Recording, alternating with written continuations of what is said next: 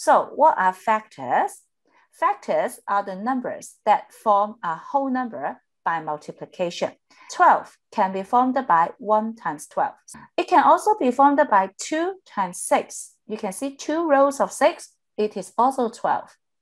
It can also be formed by 3 times 4.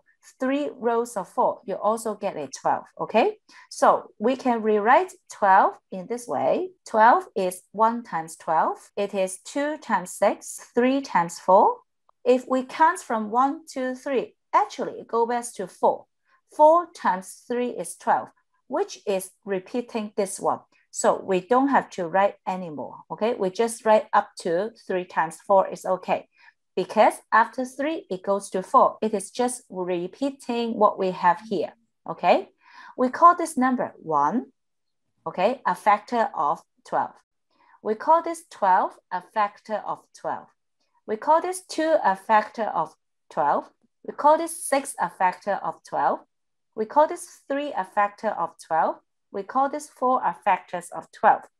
So for 12, it has factors of 12.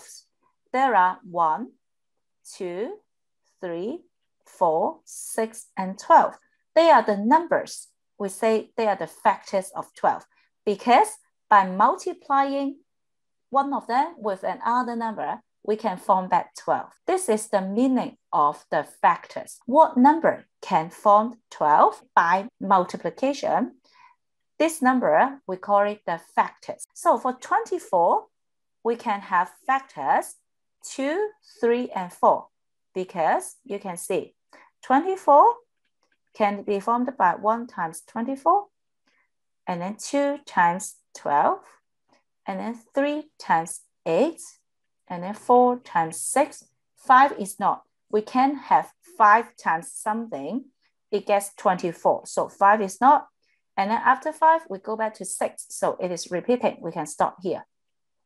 You can see that 24, what are the factors? We can have 1 to be the factor, 2, 3, 4, 6, 8, 12, and 24. They are all the factors of 24, okay?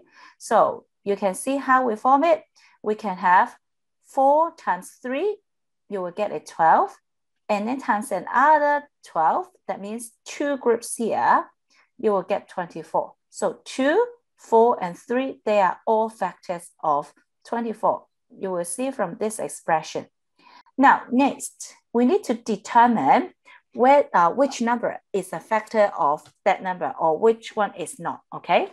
So there are 2 ways to do it. One way is by listing out all the factors of the number.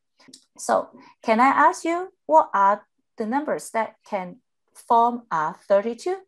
I will begin with 1 times 32. Yeah, 4 times 8, okay?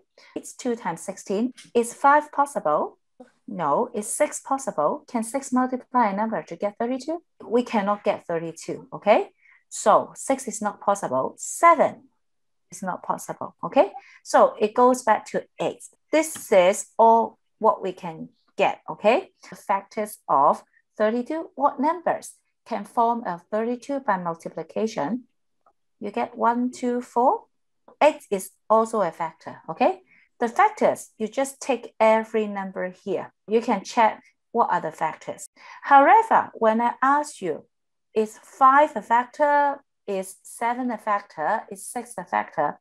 It is very hard to tell. So we introduce another method. We introduce the division. We use the division to determine whether it is a factor or not. You can see that 32, it has factors 1, 2, 4, 8, 16, and 32.